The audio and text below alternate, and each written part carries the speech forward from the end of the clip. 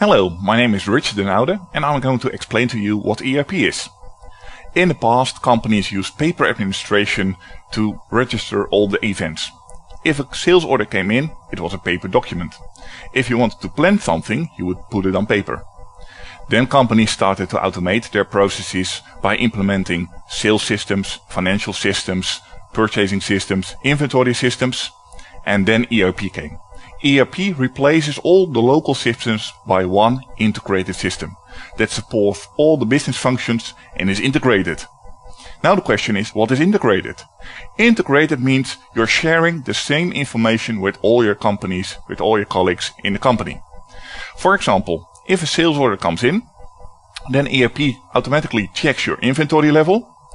If you don't have enough inventory, it automatically supports the purchasing process by suggesting to buy new stuff.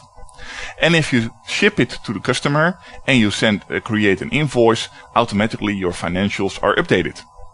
So that means that within one ERP system, the whole process from supplier to customer financials is being supported by one ERP system. So ERP is the backbone. Now the question is, in the future, how will ERP evolve? Will it disappear? No. Because all your new systems, like web shops, like integration with suppliers, with planning systems, will be integrated to your ERP system, and ERP will take care of all the processes.